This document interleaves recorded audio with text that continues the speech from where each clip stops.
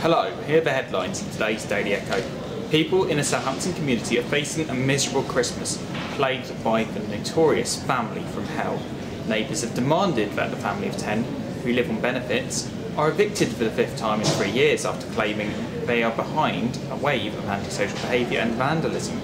In other news, ex-Saint star Theo Walcott and his Southampton-born girlfriend Mel are expecting their first baby. It comes a year after the couple married.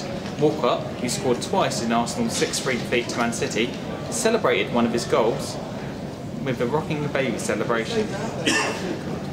And 3 Southampton schools have vowed to improve after failing to reach government targets and tests for 11-year-olds. The schools are Heathfield Junior School, Hightown Primary School and St Mark's School.